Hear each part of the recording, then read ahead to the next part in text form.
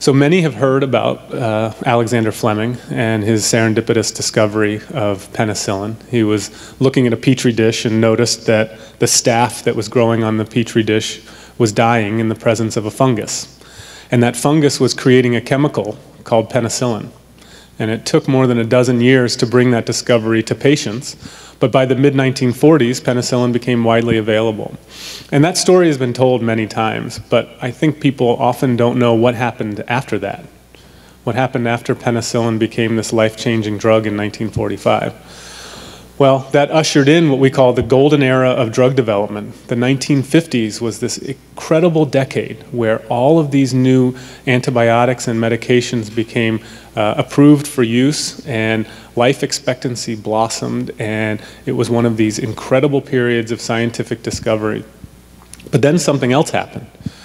In the 1960s, a number of prominent scientists came out and said, you know, we kind of have this infectious disease issue kicked.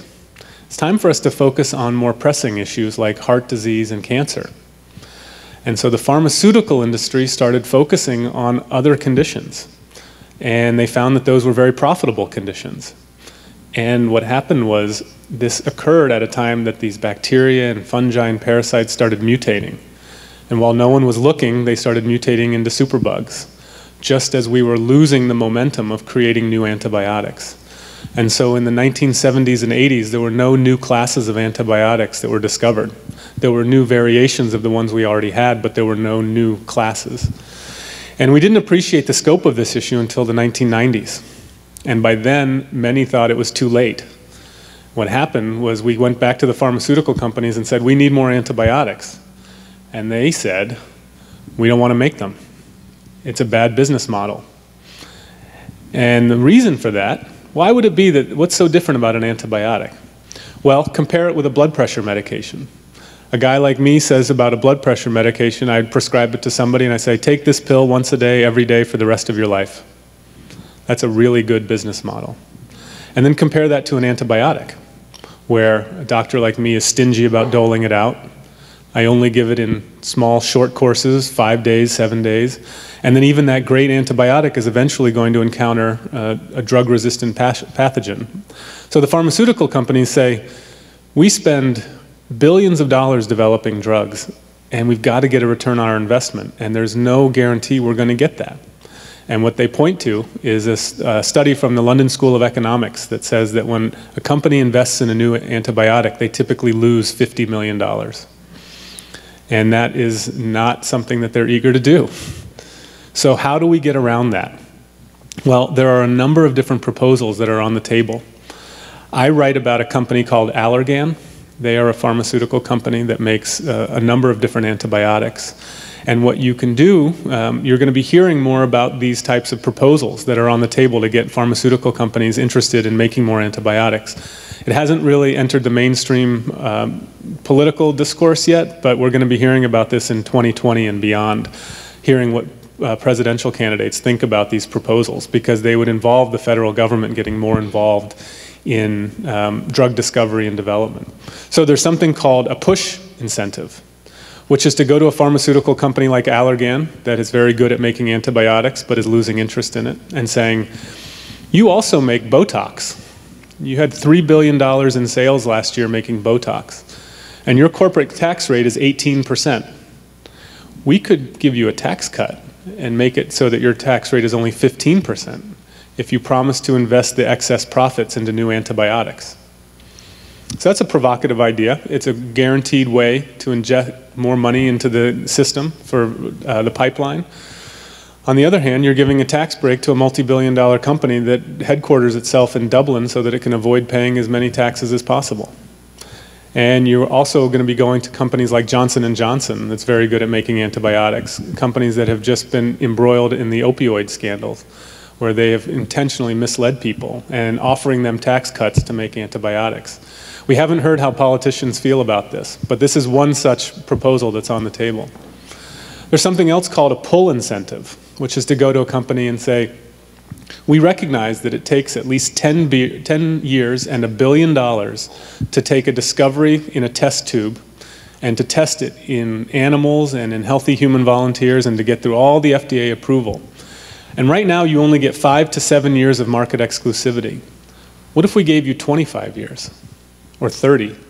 You could charge more money for these drugs, and you could get the return on the investment that you're so desperately interested in. That's called a pull incentive. And so when I was doing research for my book, I talked with an endless number of scientists who had opinions on these incentives, but I found very few lay people who had even heard of these things. So those are one half of the argument. The other half of the argument is to say to the pharmaceutical companies, you don't want to make new antibiotics? Well, good riddance. That antibiotics should be viewed as a public good, and the federal government should make them. That they should be viewed like electricity or water. And that what we should do is pool our resources with the European Union and with Australia and whoever else, and completely disentangle profits and dollars and cents from this, and just say, we all need to chip in to make these, and we should all share them. That's a provocative idea as well. And one of the surprises I had in doing research for my book was that when I spoke to people at the National Institute of Health, the government wing that's responsible for this, they said that's a terrible idea. They said the federal government should not be a pharmaceutical company. The federal government is very good at identifying talented scientists and funding their research to discover new antibiotics, but they should not be part of the development of them.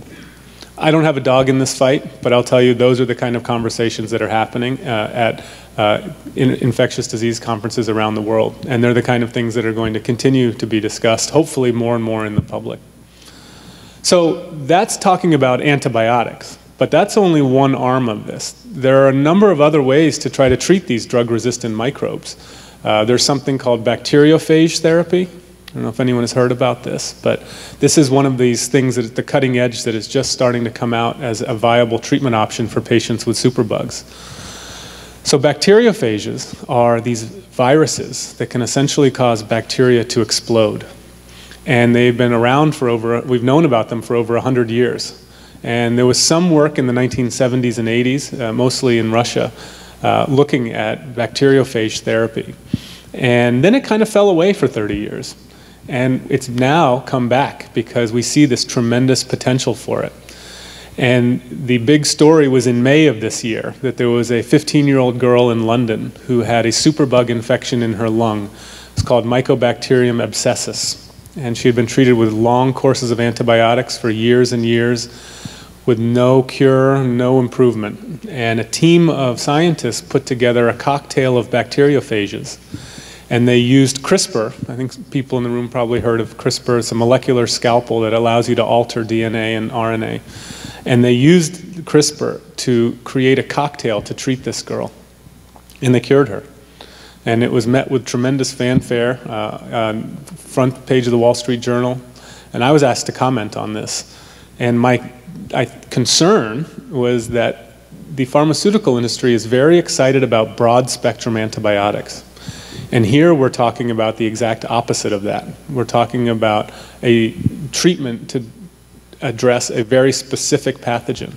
And I said, rather than focusing on the downside of this, which is that it's a very narrow treatment, I said this could be an opportunity for the federal government to step in and say, this is a life-changing treatment that is never going to turn a profit because it is so narrow in its spectrum. But it may be worth it for the federal government to invest in this and to invest in this kind of technology.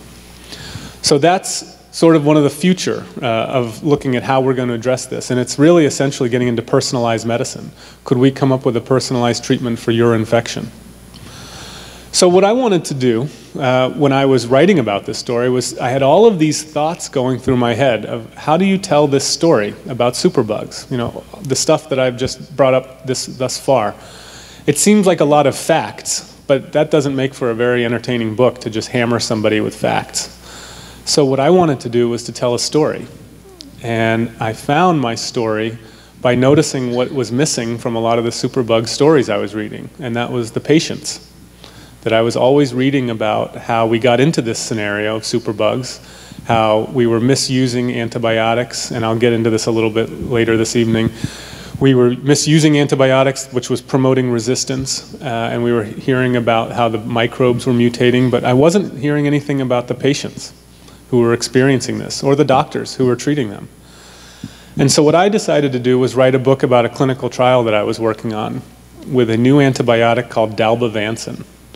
It had been approved by the FDA in 2014, but our hospital refused to carry it. It was for the treatment of skin infections, something called cellulitis, and with one dose you could cure the skin infection. The problem was the company said we're charging $4,000 a dose. And the treatment that we were using at the hospital was $40 a dose. And the way it works at hospitals is there's something called a formulary committee. You might not know about this. I didn't know about it until a few years ago. That after a drug gets approved by the FDA, a committee decides whether, at each hospital, decides whether or not to add it. And the pharmacy said our budget will be bankrupt if we add this drug dalbavancin. But I saw an opportunity, which was that this drug could get people out of the hospital more quickly. One dose and you could leave. And our hospital is bursting at the seams. If you came into the emergency room right now and wanted to be admitted to the hospital, you might wait 30 hours for a bed, 36 hours. I've had people wait 72 hours.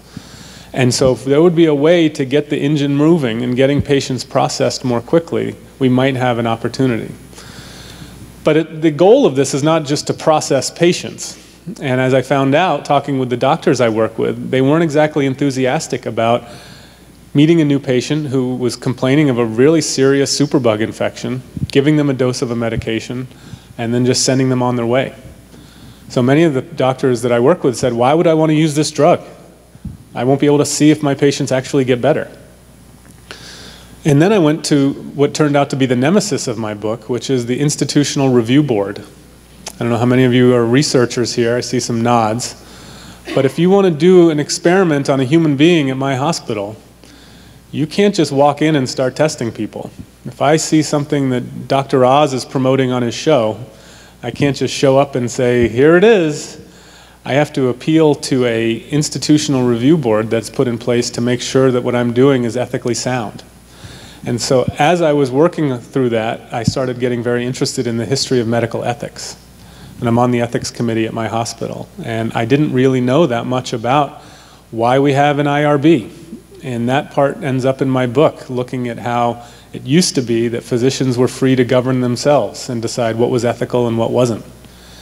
And that allowed for a lot of very bad things to happen, where physicians were injecting hepatitis virus into children and injecting cancer cells into people without their knowledge because they were doing it for the good of science. And then there was the Tuskegee nightmare, that when the whistleblower brought that to everyone's attention in 1972, changed the entire landscape forever of how physicians could conduct research. And so as I was working on this clinical trial coming together, I was simultaneously writing the book. And what I did was I convinced the company to give me a bunch of their drug for free, dalbavancin. And then I started approaching patients and saying, do you want to be a part of my clinical trial? And they would say, who are you? Why are you asking me? And I had this very thick packet of a consent form that I would go to patients with, and I'd say, well, you have what's known as a superbug or a multi-drug resistant organism. We have a new antibiotic that we're testing, and we'd like to see if it works on you. And the first person I ever gave this drug to, and the first one ever to receive it at my hospital, was a lawyer who had been, spent his career protecting the interests of a Fortune 500 company. And he flipped through the consent form and then he put it down on his lap. And he said, Dr. McCarthy, I just have one question. Would you give this drug to your own mother? Which kind of took me aback because I had been considering this trial from 100 different angles, but I had never considered it from that angle.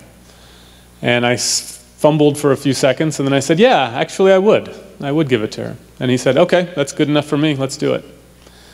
And those are the little moments that I found so fascinating while I was working on this trial, the kind of things that I wanted to write about.